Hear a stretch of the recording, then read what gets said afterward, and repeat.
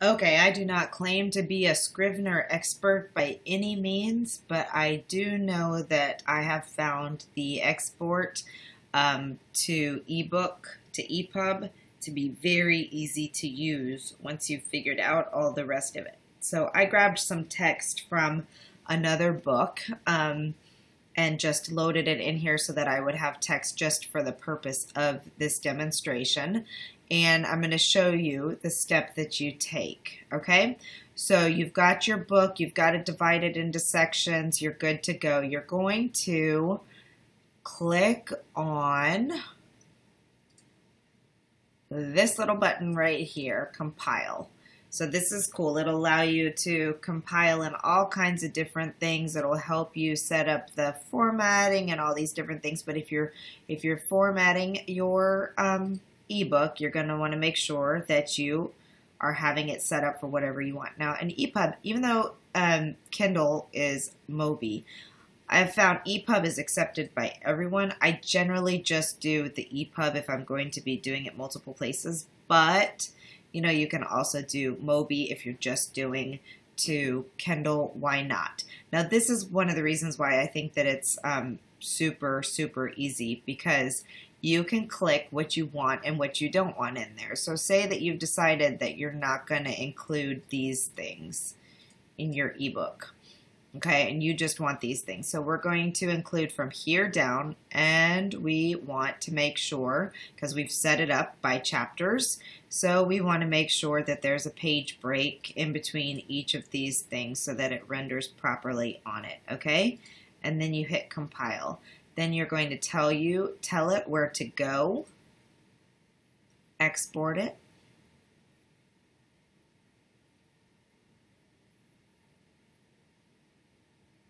wait for it to export, wait for it, wait for it, wait for it, and boom, you have a mobi file saved in the folder that you told it to go to.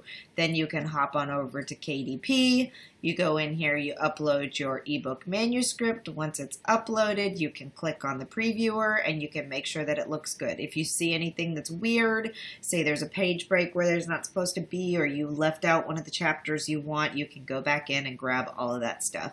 But it's fairly simple, it works fairly well.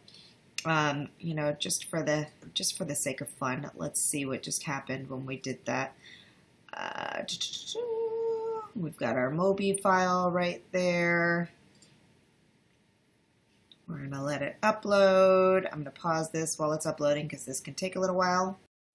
Okay, now before I hit previewer, just remember, I didn't format this at all. I just grabbed some text and showed you how I would convert it using Scrivener.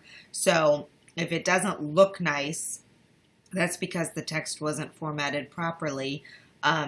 You know, I didn't take much time to do that. So let's see what happened.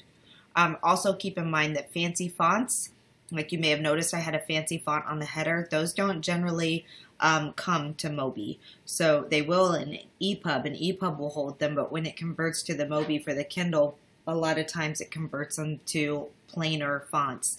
You want to make sure when you're preparing your book for that you keep that in mind, that you want to use simple fonts. You want to make sure that they're not too large, and you want to keep it as simple as possible. The one thing about Scrivener that I don't like in general, it's great for laying out and planning your book and writing your book, but it is not a great tool for formatting your book, because it's just not meant to be a book formatting tool.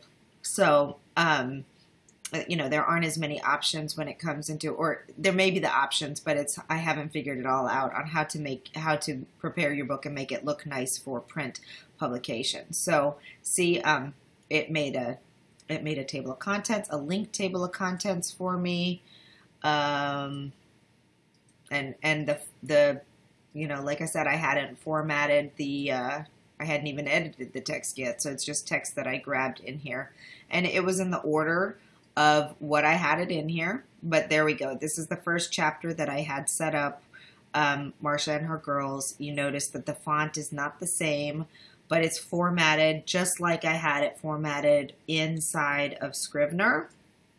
There it is. See, the font didn't come over, and that font is way too big. That's obnoxiously large on the Kindle. So you're going to want to bring down your fonts to between like 18 and 22 for headers, or otherwise they look like this craziness. But yeah, it looks just like I had it set up in that document. Let's see, page break right where I want it. So easy to use Scrivener to convert. Not so easy to use it to format and make it look pretty. But what you can do is do that in Word, import it into Scrivener, and then use the epub or mobi conversion thing afterwards. Okay, that's it.